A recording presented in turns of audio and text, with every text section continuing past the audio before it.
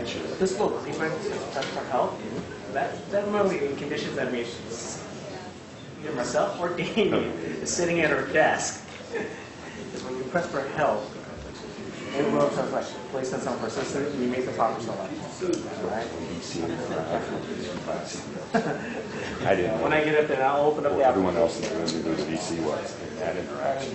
Those are the two ways.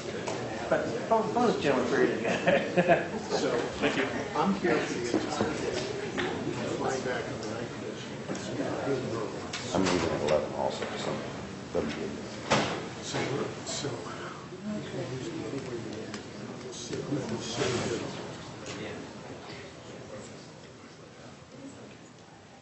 I'm going to go there.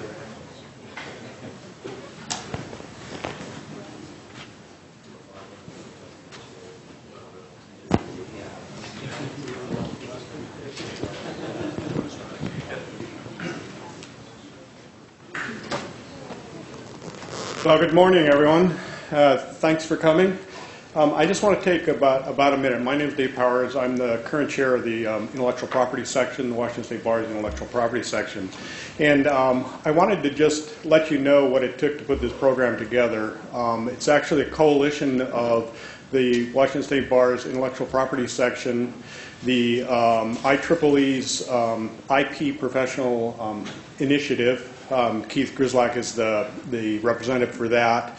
The Law, Technology, and Arts Group from the University of Washington's Law School. And then WISPLA helped us also with getting the word out. And then also you should know that Rajiv Sarathi and Jim Bonnick worked tirelessly to get this together on very short notice. And Rajiv spent most of his time in India, so it's amazing that he got it done. And then also our sponsor is Perkins Coie, and we really appreciate Perkins Coie for stepping in and helping us out with this. And so without further ado, I'll let Rajiv get the program started. So thank you to everyone. And also now's a good time to turn your cell phones on buzz instead of play. Okay. Thank you, David. So this, even though we did a lot of the work to set this all up, a large part of this couldn't have happened without the help of Keith. Keith is going to tell you about some programs that he's handled before on a similar topic with some of the same speakers. And we thank Keith and all the speakers for coming out here to give us this talk today. As far as the schedule itself, we're going to be starting off with Keith, and I'll introduce Keith shortly. And then we're going to move on to Chico and Bill to talk about derivation law, and you'll see the full list of topics. I'm not going to go through all of them; they're all in the materials in front of you. And then in the afternoon, the lunch session, we're going to have lunch. We're going to stop for lunch for you to go to the lunchroom to pick up your lunches and come back here, and you'll be eating here during the presentation by Honorable Michael Tierney from the United States Patent and Trademark Office.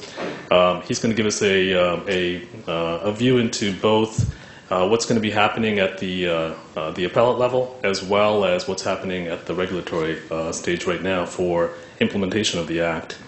And then finally, we'll continue in the afternoon in this room. I'm going to introduce Keith now. Keith Grislack is a private practitioner from Spokane. As David mentioned, he's also pretty heavily involved with the IEEE. In fact, he's on their board of directors now, I believe, as well. Starting January. Keith has been involved in aspects of the Act for a very long time, so we're very fortunate to hear him. I don't know if you've spoken to Keith before or heard him speak. He's a terrific speaker. He knows his stuff inside and out.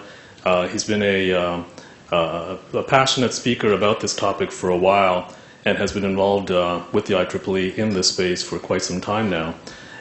Keith practices primarily in the EE space, computer science and internet technologies, and we're fortunate to hear Keith today. Thanks, Keith. Thank you, Rajiv. I wanted to personally thank the speakers we have today.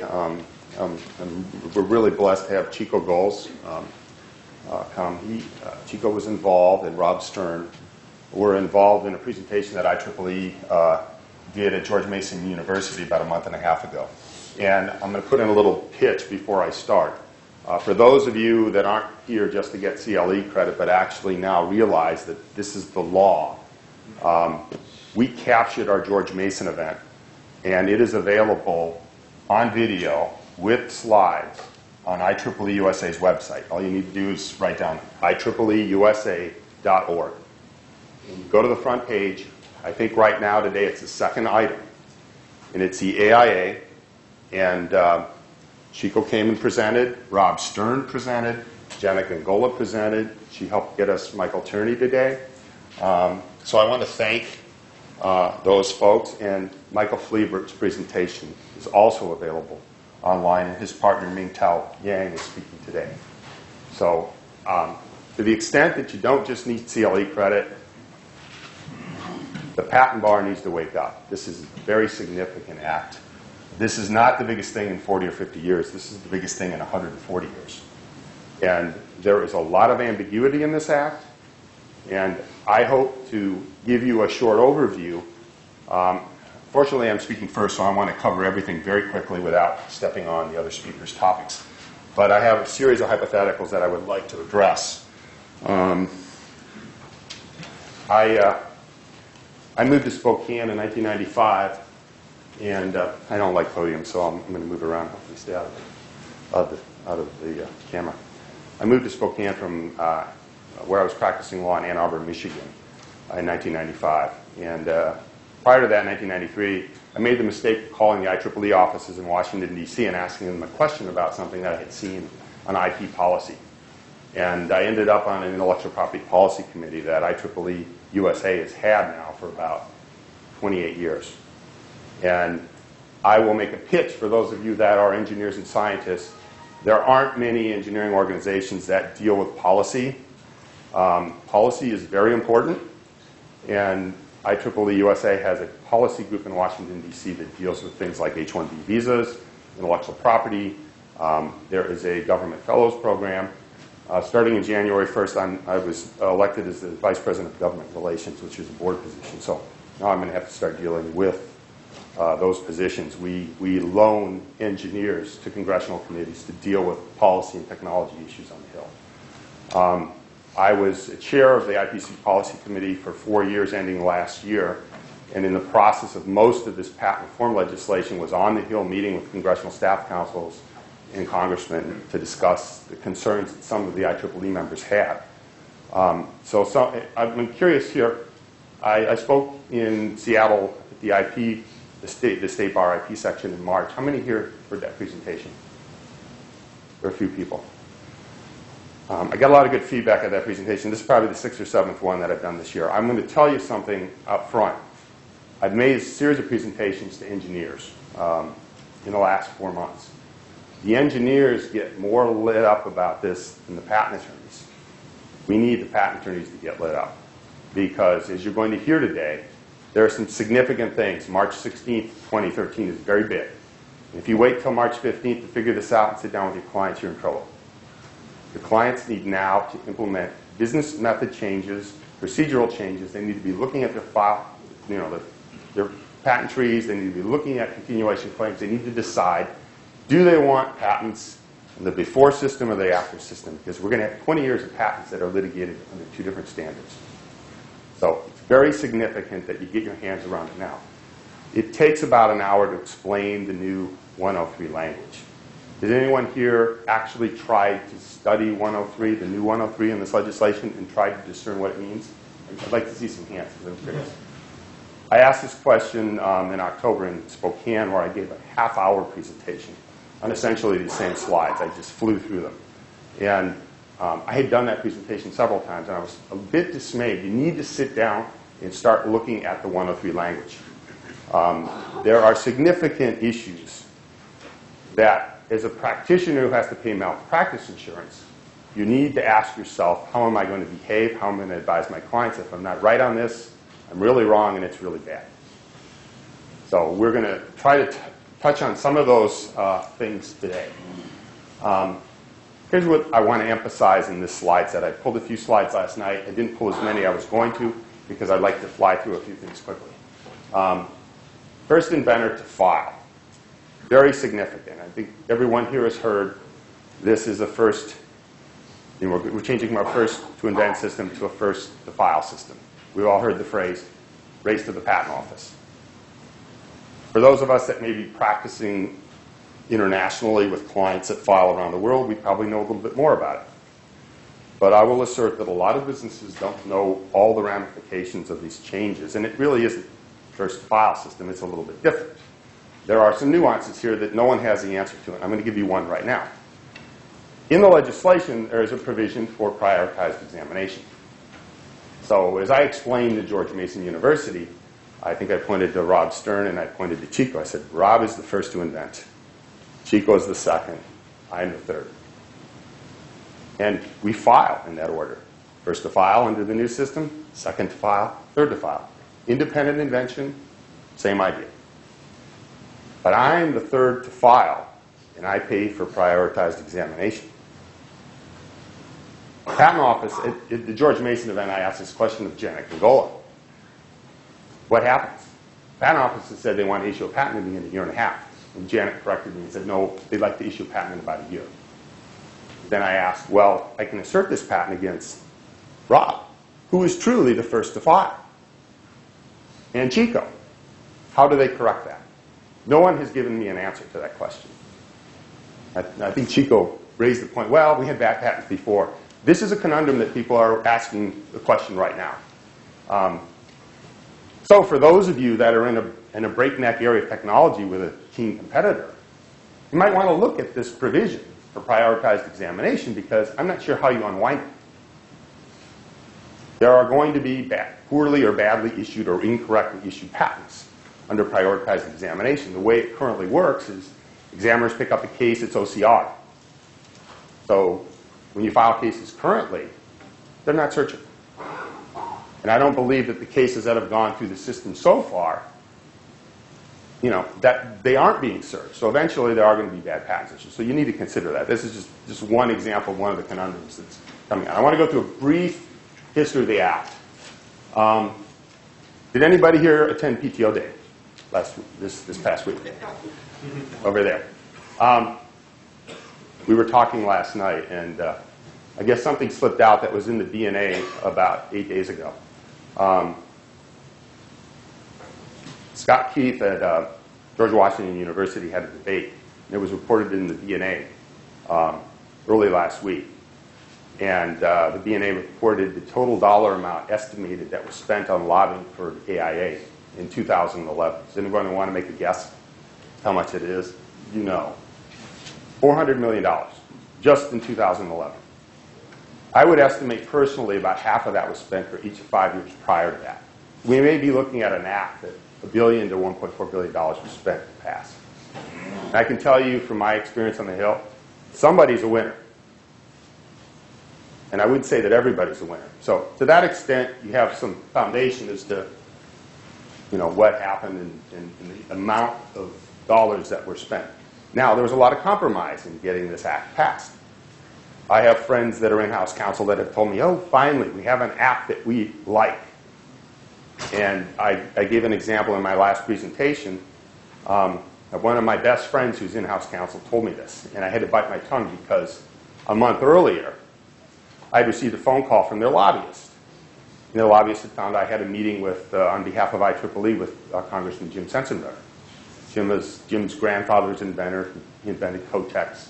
Became Kimberly-Clark. Those of us in Washington State know that, the name of that company. But he has a dear passion over patent reform, and he played a role. Well, this company's lobbyist called me, and they said, this call never happened. We really are against this bill, but publicly we are for this bill. We traded votes. And we can't let anybody know. If anybody finds out, I'm going to deny it. So a lot of that happened. There are a lot of companies, the corporate counsel may or may not know why they were for this bill. There were other decisions because of other legislation. At the end of the day, it is now law, and now we have to deal with it. The big question in the IP community is there going to be corrective legislation? It's a big debate going on right now. The rumors are that Joe Mattal and Gary Griswold are working on corrective legislation for one aspect. Don't know if it's true, it's just a rumor. But it's a big debate amongst many of the presenters because there are issues and concerns and problems with the bill. So this bill basically was introduced January 2011. S-23 was passed. The House passed their own version. H.R. 1249, which I presented on here with manager's amendments in March. This is essentially the bill that passed through the Senate. On September 8, 2011, it was signed into law on September 16th. That is the critical date. 18 months after that date, March 16th, 2013, is the implementation of first inventor to file. And the big thing about first inventor to file is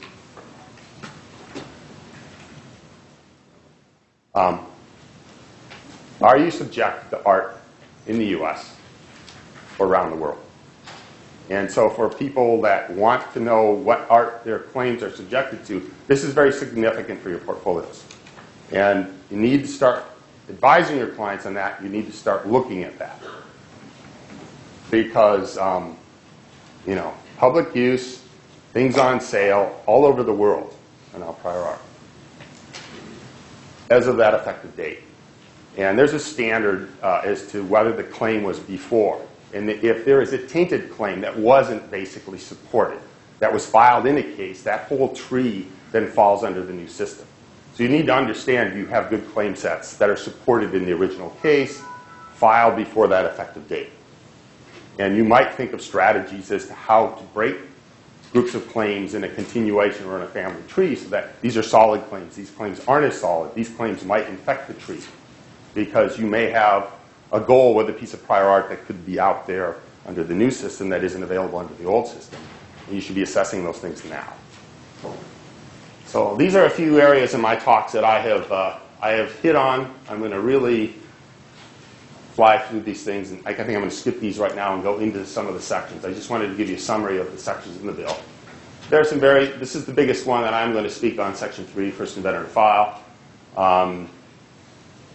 There are a few other things in here. To show the politics of the bill, there are a few things that I have mentioned.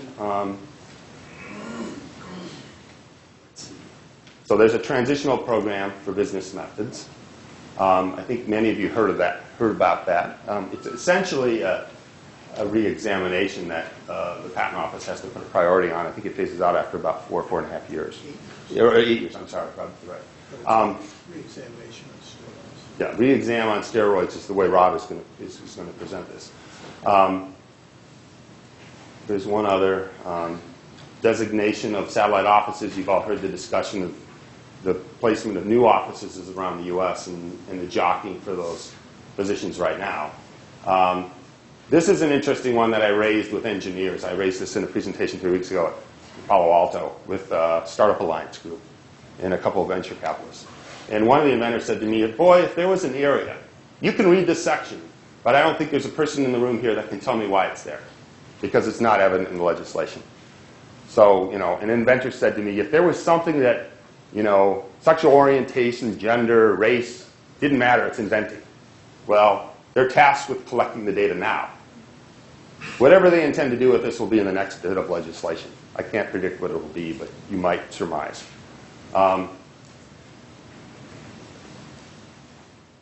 There's a pro bono program. If you're bored and you want to read it, I advise there are a lot of other things that you can do to get caught up in this act. Section 37. I'm curious, does anybody here other than the speakers know why Section 37 got into the bill? Okay. I don't like saying the firm name, but suffice it to say that somebody missed the 60-day period. The rumors are that law firms spent $17 million lobbying to help pass this bill because they reached a settlement with their insurance carrier for $100 million of liability contingent on maybe the legislation changing retroactively, which it does. So I think they had a $30 million policy. So they're on the hook for $70 million. Don't know if they spent $17 million. That's the rumor. But that provision was put in. I will defend the law firm without saying their name because I personally believe that the practice of patent law, we are all human beings, and we are all capable of making mistakes. Seems awfully unforgiving to me, but now retroactively it's no longer the law. And this was a I think, a biotechnology patent. The actual losses in the value of the patent, you can imagine what happened. It probably fell on a weekend. So they fell outside the 60-day window. Was estimated in a range of $1 to $2 billion because of the loss of term extension, because it wasn't filed in time. They missed it by a day. So this is how bills are passed. And these are the incentives to pass them. Okay, I'm going to skip this. Now, one of the important points that I think we need to start thinking about in representing clients, and I've been thinking about this with startups, is bad patents issued. We all know that. We've all seen the criticism in the press and the news. Aside from litigation, we've had a couple procedures to deal with bad patents already. This is the current law. This was the current law. Ex parte re-exam, inter partes re-exam. I would advocate that there are now 7 techniques. This is a presentation in and of itself. Now, there's probably going to be a cottage industry of lawyers and law firms advising clients on ways. Let's say you're a large entity and you missed a technological iteration. And there's a new upstart down the street. Just imagine the things that you could do with 7 techniques where there are different criteria for submitting potential prior art. Just imagine the costs and burdens for a smaller entity to have to defend with that. I could see this as a viable business strategy to squash an up-and-comer. And so the questions for those of us representing entities that are mid-sized, small-sized startups is, as VCs come in and invest, or as investors come in, how do you plan in your business strategy if you are under the shadow of an entity that's very large, but maybe not as innovative as they were 20 years ago? How do you deal with a succession of patent applications at issue with all these techniques to challenge those patents? Do you have an opt-in with investors? I know a lot of startup clients just couldn't play that game. There is some talk about placing fees now that rulemaking is being proposed and promulgated. Place fees so there's a disincentive to abuse this. Well, that may dissuade some entities, but for really significant technological breakthroughs, large entities will do what they may to suppress new companies from taking their business model away. So this is going to be an up-and-coming area. I predict that in the next year, you are going to see more presentations on the multitude of ways that you can balance and use these techniques as a lawyer to challenge a competitor. How often will they be used? That's debatable. But I believe in significant areas where significant business is at risk, these techniques will be used, and they will be used aggressively. So if you're in a situation where you can see this coming, you need to start thinking about all those techniques. You need to start thinking about what you need to do to put yourself in a position that you could actually defend this. One patent issues, and there's a series of challenges. Another patent issues, there's a series of challenges. It doesn't take long to see that this is tantamount to litigation itself. I'm going to skip the false marking. There's an oath provision that helps for those of us that have had to deal with inventors who've had their jobs moved offshore. And the inventor's now working for somebody else, and you're the patent attorney calling them up trying to get these things. There are some provisions to make this life a little bit easier for the companies and for the patent attorneys. Not bad in my mind. You've all heard that best mode can no longer invalidate a claim. Who here has heard that? Can't tell you exactly what it means because the USPTO still has a duty only to issue patents that satisfy best mode. I don't know if OED is going to do something, but don't think it's a major thing, but it's something in the back of my mind. I wouldn't go bluffing best mode. Wait and see what happens. The USPTO is given fee-setting authority in the aggregate, so I call it a box rule. And one of the points I've made, this bothered IEEE, and bothers me just a little bit. I think PTO needs to be given some tools, but I could see, I might like this current regime, might not like the next regime. I could see a situation where examiners get moved out of an art group into another art group. The example I like to use is green technology is really hot. Let's move the examiners over there. internal combustion engines aren't so hot. Let's put a disincentive. I mean, I think under this Vox rule, they could quadruple the fees for internal combustion engines and cut fees on, they can do what they want within the Vox rule. Could it be abused in the future? Hopefully not. I haven't seen any indication it will, but that was one of our concerns in the legislative process. Tax strategy inventions. This is one that I'd like to just mention briefly. The deemed prior art. This is akin to someone being knighted. Get on your knee and drop the sword. Basically, no longer patentable. So, is this a trend that we want to see in future legislation, the picking and choosing? And I won't get into details of how that got in there and who asked for it.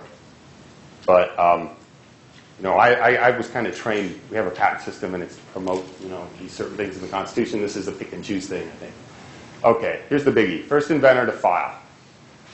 So we're changing from a first to invent system to a first to file system. And I've indicated one of the conundrums that we have asked, which is prioritized exam. Is it really, in all cases, first to file? And how do we correct that? Well, it will be, but there has to be a way to correct some of these procedures, and it isn't self-evident from the current legislation how that will be done. A pitch for rulemaking. Has anyone here submitted any responses to any of the published proposals for rulemaking? Excellent. Janet Gongola made a plea at our George Mason event. This is a big deal. She has a really tough job. There are 10 total packages that are being issued. We have an IEEE subcommittee trying to respond to some of this. Just for us to get board approval to respond and to act, the timeline is very, very tight. To the extent that any of you can follow that and move on it, I would encourage you to do that. Because as Janet said, if we don't get feedback from everybody, we'll end up with an unworkable system. There will be certain types of clients that the system just doesn't work for. And that's extremely important, even though the timeline is a significant crunch. So one of the points that came up in the legislative process was,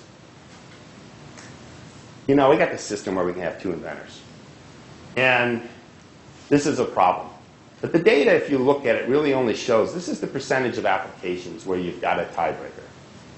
The rest of them, 99.85% of them, there is no tiebreaker, and you have a clear grace period. So there was a lot of deliberation as the legislation was being pushed. This fixes this problem. But the grace period is a one-year grace period where there isn't another inventor. And that's the majority of cases. The vast majority of patent applications, this has now changed. And we have now, under this system, what I call an eroded grace period. And there are things that you can do to get a grace period. For those few of you that have really looked at the 102 language. Under the current law, public use and on sale in this country. That's gone with the new legislation. Some have speculated that under the new act, one, how are you going to look for all this prior art? Two, could there be cottage industries generating this prior art? How do you verify that the prior art that somebody's generating out of some company in Asia is really prior art? Is Wayback Machine up to the task of showing everything that's been in use or on sale anywhere in the world? This is going to be a new area and a new challenge for us to face. But come March 16, 2013, it's anywhere in the world. Very significant change.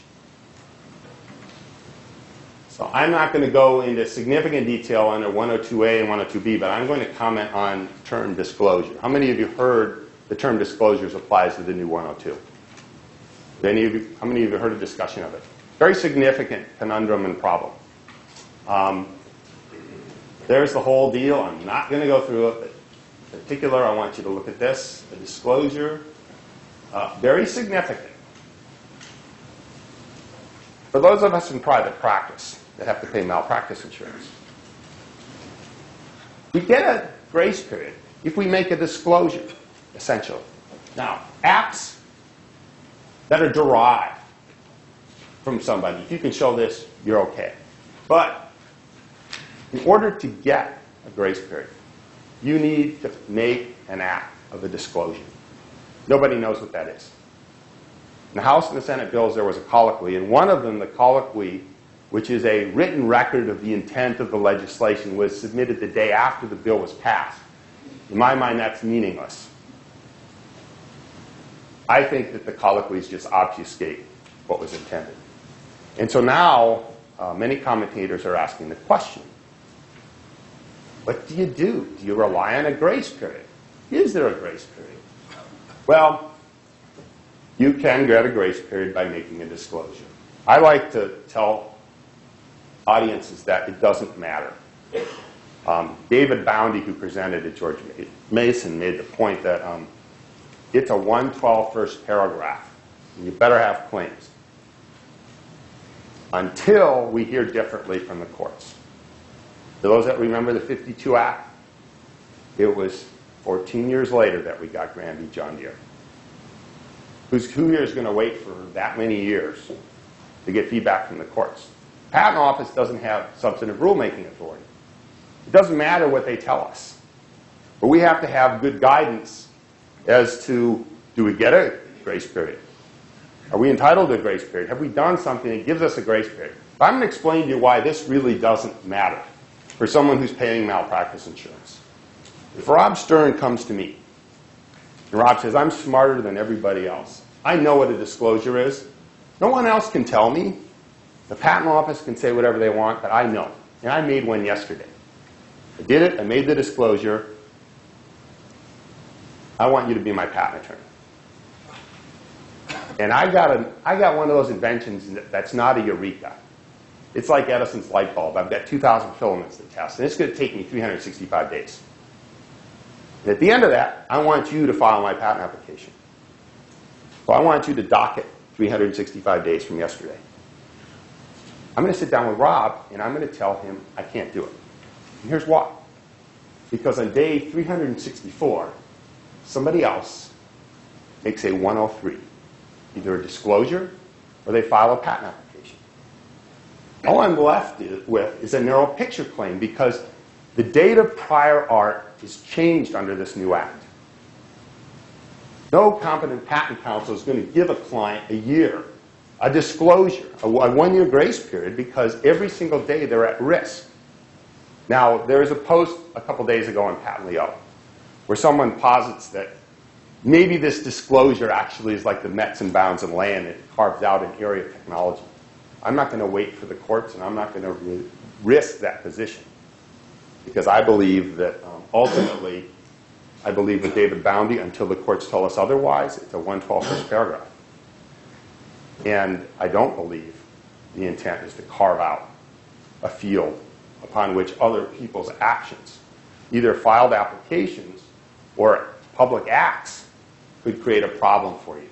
So this is the biggest issue in the bill that no one can clearly answer. If the Patent Office tells me it's this, I still can't rely on it. I'm waiting to find out what the insurance carriers are going to do. Because if you're wrong on this, it's a huge deal. Now, if it's a 112 first paragraph, here's another issue. If I represent a mid or small-sized company, what happens if I make a disclosure? Well, if it's a 112 first paragraph, as David Boundy says, I'm just going to write the darn patent application and file it in a rush. Because you know what this disclosure does? It forces me to disclose publicly my business model immediately. I don't get the 18-month publication grace period. So I'm going to advise my clients, are you stupid? Why would you make a disclosure unless you're a megalith who wants to broadcast their business model to everybody to assure your continuing customers that you're producing new product lines? I'm not going to tell people that. I'm going to advise all my clients to file solid, provisional, or utility patent applications. Why would you file a disclosure and let all your competitors know 18 months earlier what you're doing? So you need to think about that. Even if you can figure out what a disclosure is that the right thing to do for your client? Are you going to let your competitors know 18 months earlier what they're doing? Why would you ever do this? So what that leaves you with is rushing to the patent office. And I have a series of slides here. There are only a couple instances. I showed these in March here in Seattle. There are only a couple instances where I know somebody has looked at their business model and asked the question, what if I had had to operate under this system? And at the end of my slide presentation, I'm going to show those. What would I have had to done? What would I have had to file? And it means that for all those inventions that aren't eurekas, they're nailed right away, where they're iterative, which is most engineering, you're probably going to be filing a lot of patent applications, and they're going to be more in a conceptual stage. And if you look at the European system, that's what happens. Many of those cases get dropped. So you're probably going to have to look at techniques to file more quickly, more often. I personally would not advise anybody making a disclosure unless I was representing a market leader that likes broadcasting their future business model to everybody because they're in such a solid position. For most companies, that's probably not a good option. So I would dissuade any of my clients from making a disclosure. They might as well file a patent application. At a minimum, they get 18 months. They still can get non-publication requests if they're not going to foreign file. For a lot of startup internet companies that I represent, that is a big deal, particularly in areas where it takes 6 years to get a first office action. So right now, we've got this wonderful system, unconditional 1-year grace period. That's gone. There's some grace period. You can ask the relevance. You can think of my hypotheticals. I think it's greatly diminished. Will there be corrective legislation to clarify that? The rumor is they're working on it. We'll have to see what happens. So, and this is the David Boundy position. 112 first paragraph. I agree with David. That's how I'm advising my clients. If I don't agree with David and I'm wrong, I'm in real trouble.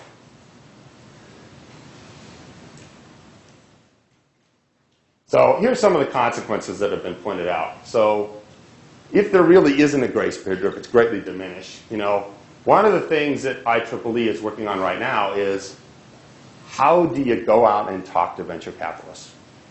I made a presentation 3 weeks ago to Startup Alliance in Palo Alto. I didn't know one of the 56 people in the audience, one was a venture capitalist. I was the only one in the room that didn't know who he was and that he was. He asked some wonderful questions. And he was taking a lot of notes. And his comments were, my due diligence list just got one hell of a lot longer. And everybody in the room was listening. And feedback was quite intriguing. How do you go show your skirt to a dozen potential investors that don't want to sign NDAs? Because they don't want to sign NDAs, particularly for startups. Somehow that is going to have to change. Because you're essentially putting at risk the ability to protect the technology that they're investing in. Somehow there has to be an awakening among venture capitalists to this problem. And I only know one that during the legislative process understood that, and it was Gary Lauder. Gary's grandmother is Estee. You've probably heard of the company. But Gary understood this very clearly. He wrote a very good article in Forbes magazine about these issues. It has to be solved, or we're going to have a difficult problem in financing startups.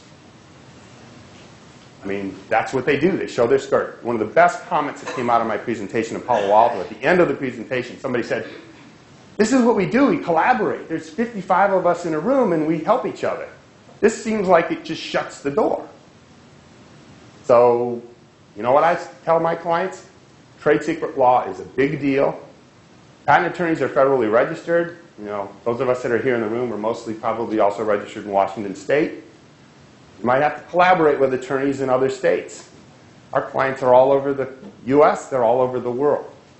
What state law provision, what venue provision are you putting in your NDAs?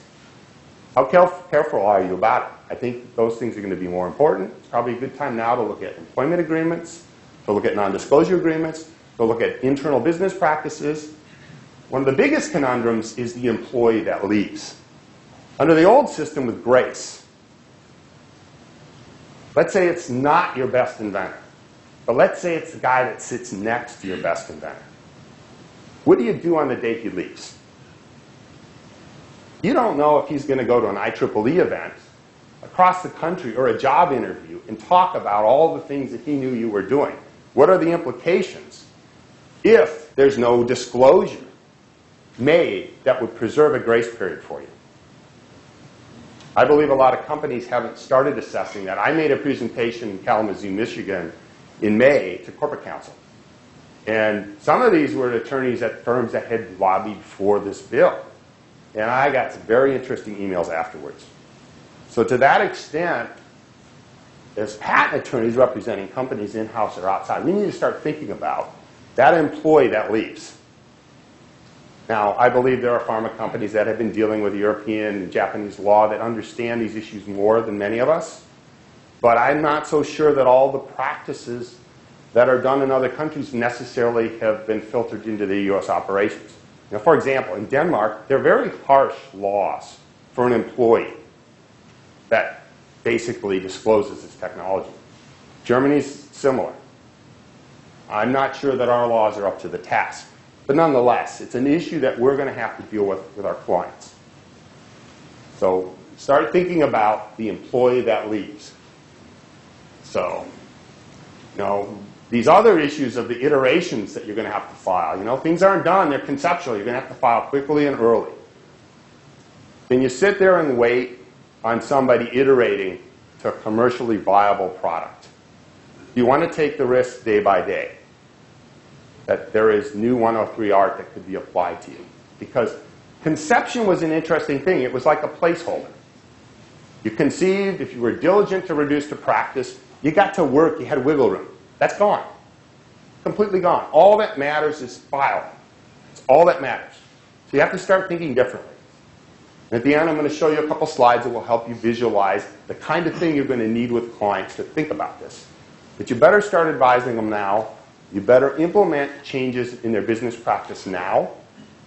Because if you wait till March 16th, it's probably a bit too late. So, in a lot of cases, public use is going to be the very first event that, validates the solution to a particular design. But there are a lot of these situations that would bar a patent under AIA. So, and there are some arguments that some of the things that are in this act would not necessarily be the same under a European system. So, it's not first to file. It's first inventor to file. It's not harmonized. So, for example, there are cases where you can make a public use or on sale, but there's no public disclosure. Under AIA, that would be barred. For the rest of the world, it would not be barred. So these are some philosophical questions. I'm going to skip through these. This is kind of a history of the Act. There are some constitutional challenges in the works. I don't believe they'll amount to anything. I actually believe in them, but I don't believe they'll amount to anything. You go back to Whitney and Carter, 1810, the right of patent to the first and true inventor. There are a number of different arguments. I'm not going to, it's an hour just to go into those legal arguments. I just don't think that they're going to have any effect. We are where we are, and we're going to have to deal with it. Why change? The judicial efficiency and bright line prior art dating. That's very apparent to everybody, I think. Harmonization, we're not quite there. Work sharing, we're already hearing about that from PTO. And there are a lot of consequences in our practices, and those are the things I really want to deal with. Now, I have a slide that I've inserted that shows the only data point I know that is really close as to what I expect. I expect prior and on March 15th that we're going to see another event that we saw in 1995, which is a filing surge. And hopefully you folks are involved in that, because I think it's going to be necessary for your clients. Skip the derivation. So this is the biggest thing. If you don't trigger, if there's not a disclosure, and you don't trigger the grace period, and you're not behaving differently, you have the potential malpractice risk and the loss of rights for your clients is very substantial. So your judgment in how you advise your client now, conservatively, is very important. I'm personally going to wait till the courts tell me what it means. Otherwise, it's a 112 first paragraph for me. Okay. This is what happened. Ron Katznelson, dear friend of mine, poured through PTO data, and this isn't a published paper of his. This is what happened in June of 1995. And I would anticipate seeing a spike like that. I think it's going to be a little bit bigger up here. Just because I believe people are going to start looking at their claims. As you're going to hear from the litigation presentation, I think, we're going to be litigating under two systems for quite a while. And, you know, I don't know every public use and on sale around the world, and I'd be awfully nervous about a lot of the patents that I had done, key patents for clients, being subjected to art from around the world. I'm even concerned about the veracity of some of those references that might be showing up in a few years. So I'm probably going to advise my clients to really look long and hard at their portfolios and file by March 15th. And to look very carefully at the claim sets that we file and maybe break them into groups. It's a consideration I would advise you to take a look at. There were several studies in the process of debating this Patent Reform Act that a lot of people had never seen the McGill study. And this is my next slide. McGill, you know, candidate converted. We have a data point here. And McGill University did an interesting study. And this was the conclusion. There was a measurable adverse effect on domestic-oriented industries and skew the ownership structure of patented inventions toward large corporations. IEEE passed this study around on the Hill, but nobody really wanted to see it. But it's the only data point I know that's really good, that shows you what's going to happen. Canada experienced this already. So we're going to have to do a better job for those industries that would be otherwise skewed. Those smaller entities, those startups, those looking for funding rounds. We're going to have to be smarter. We're going to have to use trade secrets more. I've already advised clients in a number of areas. Maybe they need to rely on trade secrets. Hey, prior user rights could be a tool of advantage to a small company who doesn't have as much money to file many patent applications. There may be cases where let the large company do this. I may obtain prior user rights without spending any money on patent application filings. So this is an excellent study. Ron Katznelson is in San Diego, California, and Ron is not a patent attorney. For those of you who have never seen his published works, you can Google his name and find his Berkeley Press website where a lot of his public works are readily available. Just Google Ron Katznelson, it'll be the first hit you get. He was nominated for an award by the National Small Business Administration this year as Advocate of the Year. And he's written a lot of very compelling pieces. He's a very tenacious person, former Israeli military, ended up in San Diego, got a PhD in electrical engineering. He's an IEEE member. And for those people that have debated him on one of the blogs, he's absolutely tenacious. Ron went back and looked at a company that he started. Ron was a professor in San Diego, and one of the founders of Qualcomm pulled him aside and basically said, "You're too bright to be just a professor. You need to start a company." So Ron started a company, Broadband Innovations. It was sold to Motorola in 2006. Ron went back and looked at all the iterations in his company. When it was financed, what he would have had to do differently if this had been the law. And you can see right here, he filed one patent application, 91, 92, 93. So in that period, that 3-year period, he would have had to file 7 under first inventor to file. Ron will make the point that all these extra green dots, I probably never would have made it to the Motorola acquisition. Just didn't have the funding. In particular, in the last 3 or 4 years, we've all seen this with clients. It's been challenging. Even clients with great ideas are having trouble with, A, B, C rounds. So this is a very compelling point. Another person, also an IEEE member, Steve Perlman. For those of you Seattle folks, Steve is a former principal scientist at Apple. He founded Web TV. He's one of the developers of Apple QuickTime. And he landed at Microsoft as a group president when they acquired Web TV. he went off and created about a dozen other companies under his banner company, Reardon Technologies. MOVA is a technology that's used in the movie industry. So if you've seen Beowulf, Benjamin Button, this is the reason Benjamin Button won an Academy Award. All the facial character capture. All these boxes are all the iterations that were dead ends for Steve. And these are the critical paths. This is all he really needed to patent. Under first inventor to file, he'd be filing all of these. There aren't many startups. You can go look at public record what he sold web TV for. It was a lot of money. Got a nice office here briefly in Seattle until someone at Microsoft tapped him on the shoulder and said, Steve, he was working on all these neat projects, and he said, Steve, you're embarrassing the engineers. You're now a group president. You're not actually supposed to be engineering. He left. And one of my high school classmates is now the director of Microsoft Research, who would probably kill to have the stuff that Steve's developed since leaving Microsoft. That's just the way it is. Big companies can't retain the best inventors always. And so I believe that here's a guy that could probably afford to do most of this. And he's got great patent counsel. He's got a couple firms in California retained.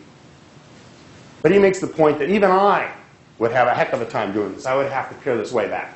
I might not have filed on this one. I don't know which ones are the winners and losers when I'm standing here. I sure do when I'm down here.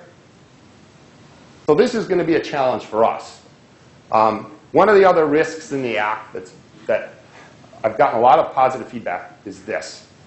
Under our old current system, the one that we're currently ending, the client can file a provisional application, and unless, maybe there's been let's assume there's no offer to sell something ready for patent. There isn't another bar that's been triggered.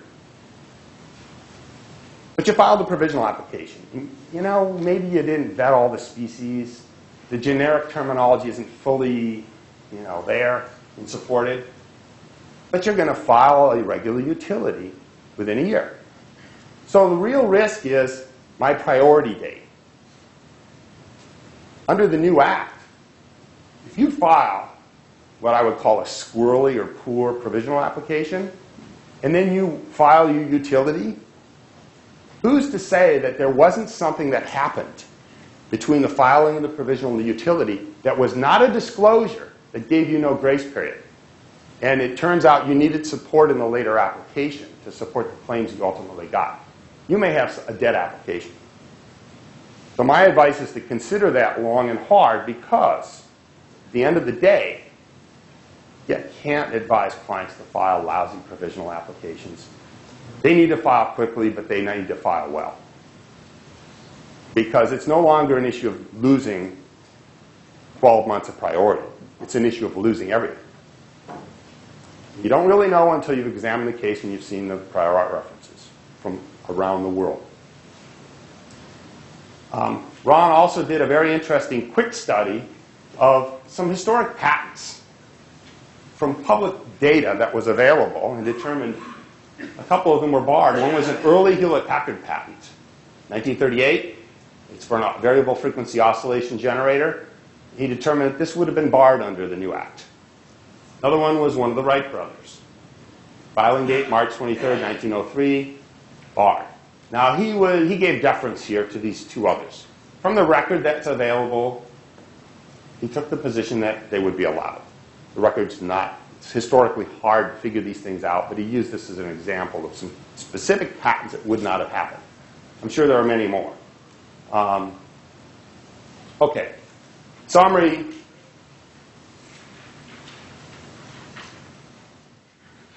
Here's some points that I think are important because they've come up in presentations that I made. You still need to corroborate invention records for basically derivation proceedings. Interferences are gone, but you still need to keep the record keeping. I think some people think that, oh, that's ending. The point I just made, high quality provisional applications, I'm going to take David Boundy's position. It's a 112 first paragraph. And it may be 14 years before we hear from the courts as to whether that's correct. But if I'm wrong, I'm in real trouble. I can't afford to tell anybody it's anything but that. So I'm also looking at ways of implementing more aggressively regular weekly, monthly inventor projects or reviews.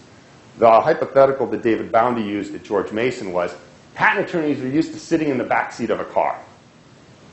You know, every once in a while they nudge their client. Okay, we should probably file on this. Maybe monthly or quarterly there's a patent review meeting. Okay, let's file. David makes a very good point that now it's like that driver's ed car, where there's a brake in the front seat, and the patent attorney is sitting in the front seat with his foot on the brake, because clients can blow it left and right. And there needs to be a structural change in how counsel, either in-house or outside, interacts with those inventors, because it's a race. Every day you wait is a day that prior art could be subjected against you. And these are going to happen more often. If it's a startup, maybe you need to be on a board position. Maybe you need to be more in an advisory role. Maybe you need to advise them that they need to budget. There need to be more reviews. There is not the grace that we used to have. I would be planning changes structurally with exit interviews with employees.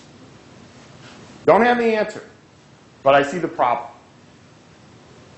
I'm still not sure with some of my clients, they call me up and say, this person's leaving, how do you do a SWAT team?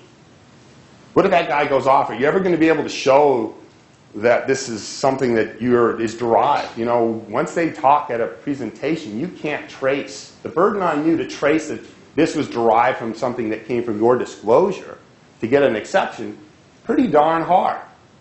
I'm going to be handling this with exiting employees differently, because the risk is loss of IP rights. Due diligence, I can tell you from the VCs that have attended presentations I've made, they took a lot of notes. Everyone else in the room paid a lot of attention to it. And the biggest comment I got out of Palo Alto was, wow, my list just got a lot bigger. I've had some discussions with some recently. Are they going to be more compliant? Are they going to start signing NDAs? Some of them will. Maybe you need to couch it in a way that, look, if you're buying in, you're not buying into any rights because you're blowing them by talking to me. That's going to be more challenging. This is a big problem for in-house counsel. You know, we've seen a lot of corporate counsel pare back the number of outside counsel that they use to do prosecution. Well, the fact of the matter is outside counsel will have A and B and C clients. And they can't all be A's. And not everyone can get the fastest service and the best service. And in-house counsel may need to use more outside counsel, because it's going to be more important that things get turned around more promptly. If they rationalize out outside counsel and only use a few, can they really turn around a significant event? And this actually struck me this summer while I was out fishing with my brother and another colleague who's in-house counsel, and got a phone call at 5 in the morning. We were up in Alaska. And an inventor wanted to go on national television. The day before, he told me this act is good. And I sat there and thought, well, 2 years from now, he's going to be flying home on this fishing trip, because his vacation will be ruined. Things will change. And in-house counsel may need to have at hand more access to do things more expediently, because we know how disruptive innovation is, and we know how these things come in, and all of a sudden there's a lot of applications that need to be filed. Time is of the essence under the new law. I would consider in key strategic areas of technology where there's a big advancement and there's a large shadow with a big entity, that I would probably look seriously at prioritized exam. I haven't filed any cases yet, but I would think about that in key areas, because the consequences are that someone else can cut in line. And then you're going to have to figure out how to unwind that. No one's explained that to me yet, other than litigation down the road 7 or 8 years later. So, and for some of my clients, this may not be the way I was trained to see the Patent Act and the constitutional justification for it. To encourage disclosure. I know a number of patent attorneys that are trade secrets are the real deal, and we're going to start using those more and more. What's the net effect? I think it will slow down the development of technology to some extent.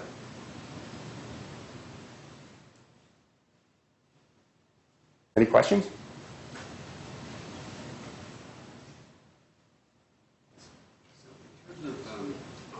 The on-sale bar.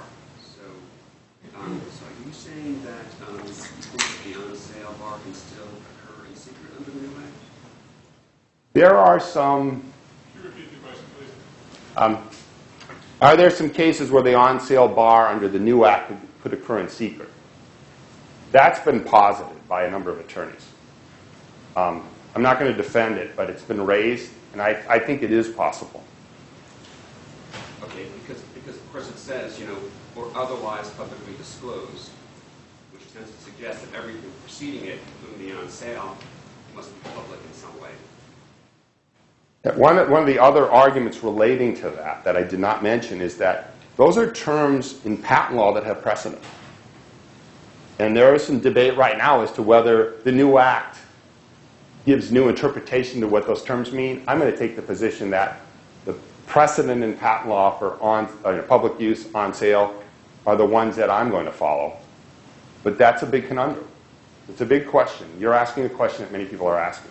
And I can give you an answer, but it's a guesstimate. I'm going for conservative wherever I can, because the consequence of losing a right will put me in a situation where I have to lobby to get a 60-day term extension, and I'm not willing to spend $17 million to do that.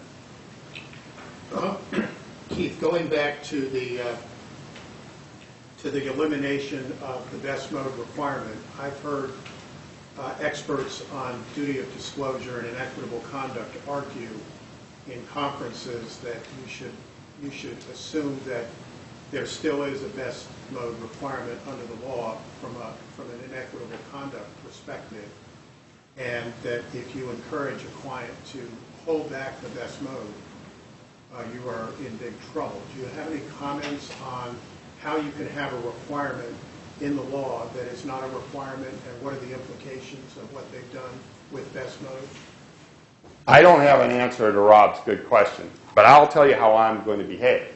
There's still a best mode requirement. My clients have all heard this. I'm not waiting for a letter or a call from OED.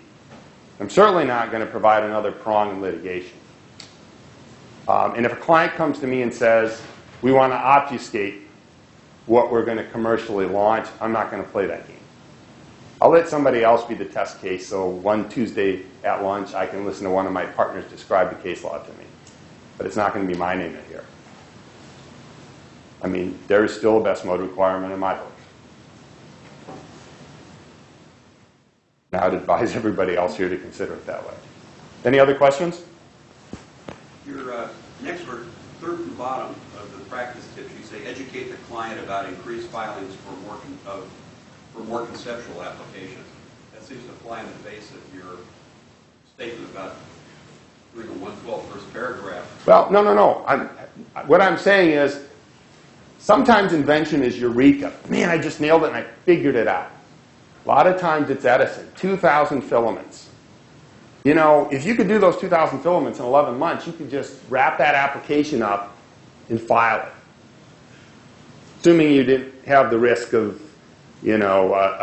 independent inventor, and you could show diligence, and I wouldn't rely on diligence for 11 months, but you get the sense that you can kind of glom together groups of time with iterations.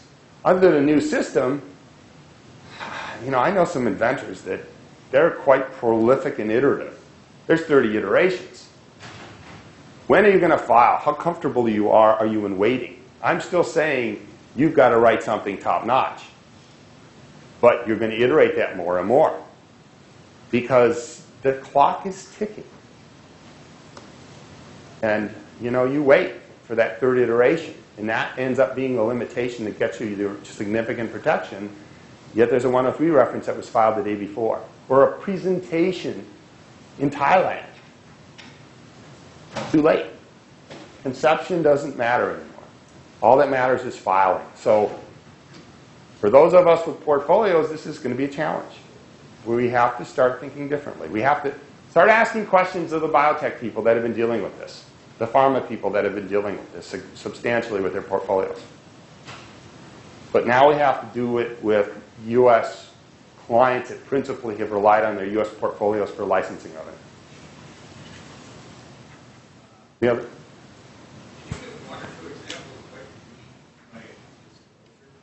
I can give you none other than a 112 first paragraph.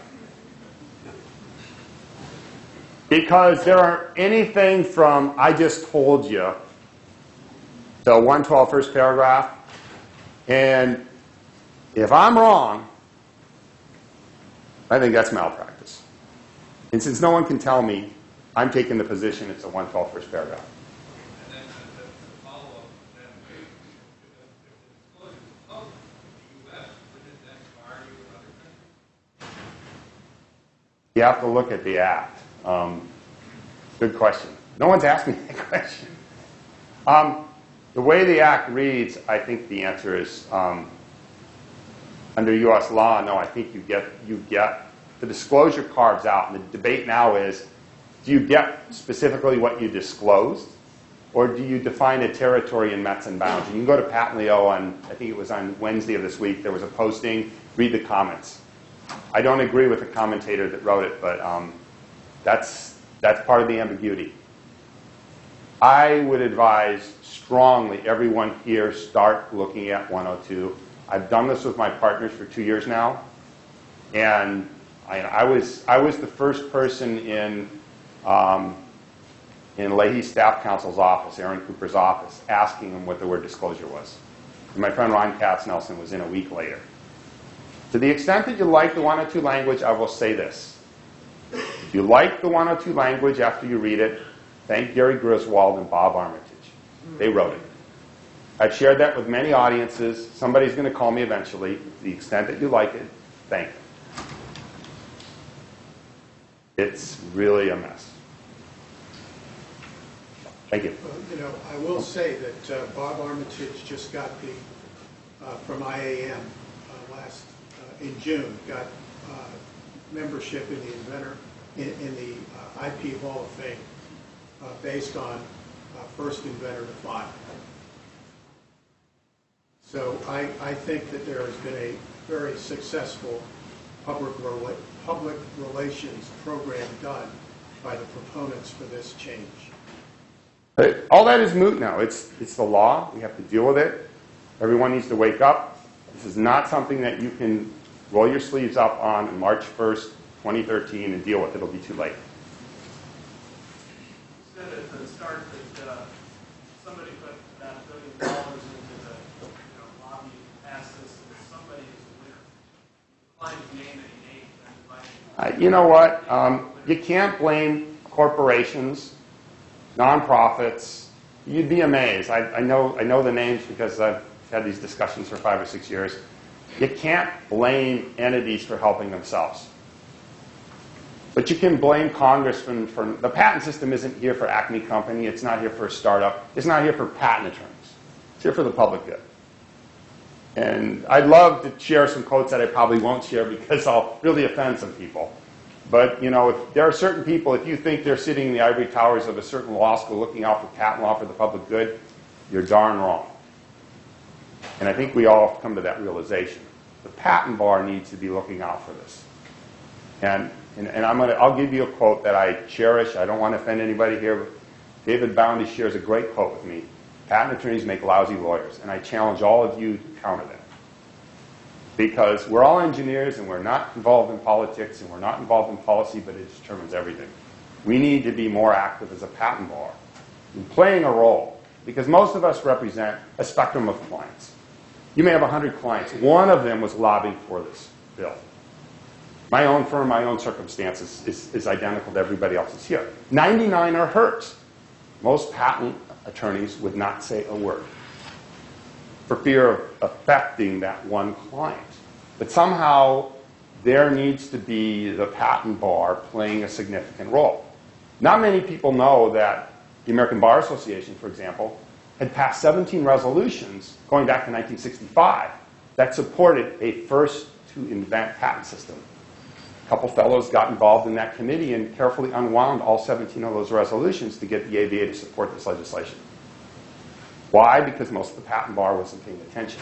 If there were more balance, if there were more participation in these organizations, and more thought-provoking discussion about why do we have a patent system and who is it here to benefit? Is this a balanced ecosystem or is it imbalanced? And you can't blame an entity for helping themselves. That's what they do. But you can blame all of us and you can blame congressmen for not looking out for balance. But now we have to deal with it. And my advice to everybody is to get moving. It's a tough challenge. To grasp this, to advise your clients, and to put things in place by the critical date, March 16th. Thank you.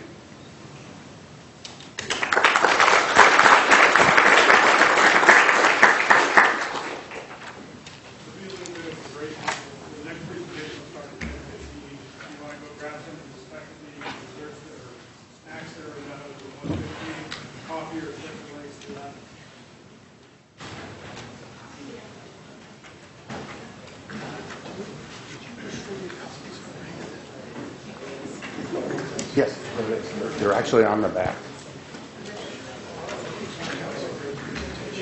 I'm glad to see we got some of this. By the way, More in front of them. by the way, when they shoot you, That's fine. You're a friend of the street. Yes. Yes. How about Bridge? Yeah, I remember you. So, I never met you. It's been almost 3 years. Yeah. Yeah. Hey, Al. I just want to introduce this.